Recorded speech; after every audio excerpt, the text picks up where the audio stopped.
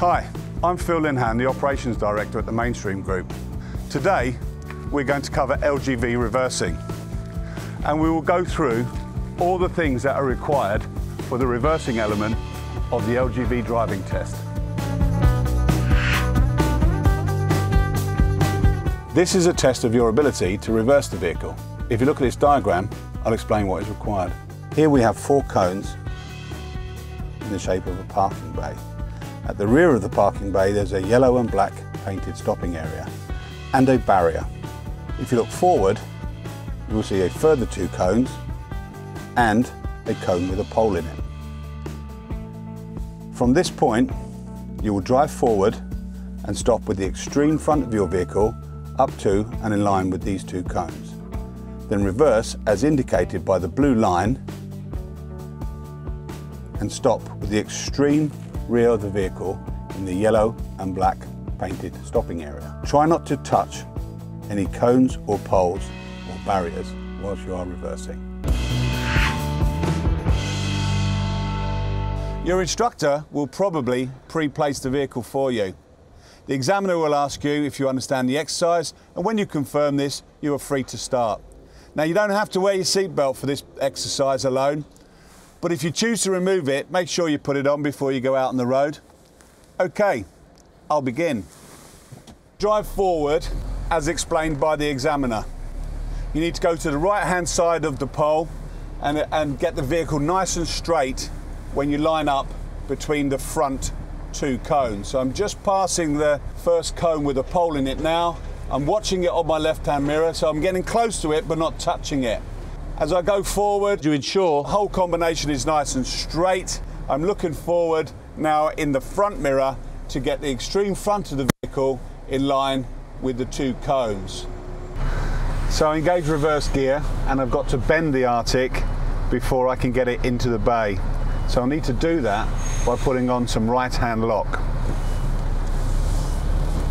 So I put some right-hand lock on and then I watch the trailer bend and then I follow it around by putting some left-hand lock.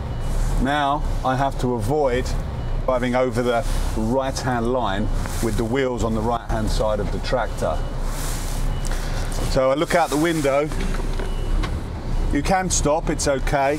I look out the window and make sure that the right-hand front wheel doesn't cross the line.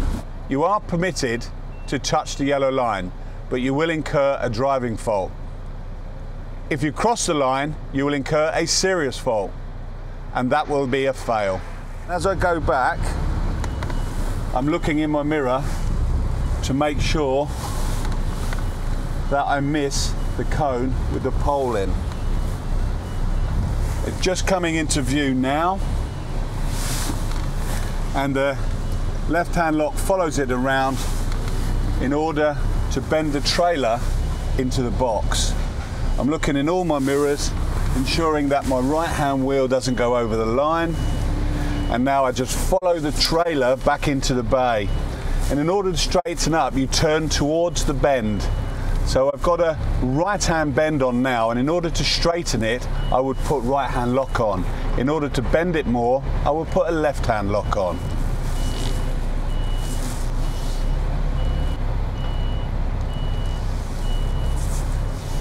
Just following it into the bay.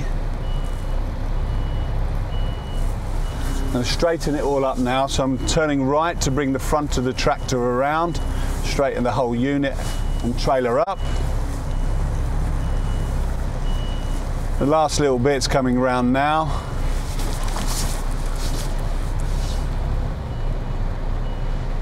Just getting in line with the 3 cones on the right hand side that form the parking bay. Just tease a little bit.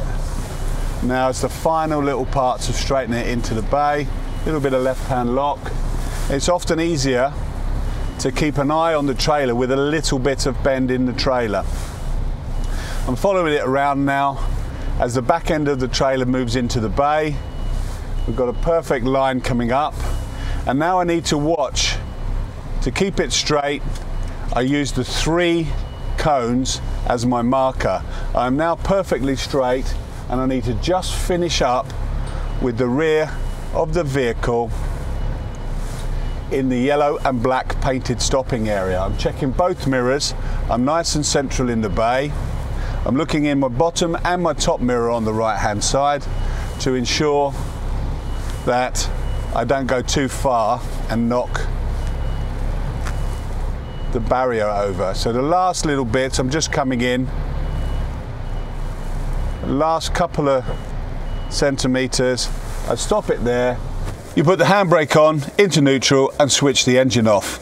At this point you are permitted to get out of the vehicle, walk to the back and check if you've gone far enough into the yellow and black painted stopping area.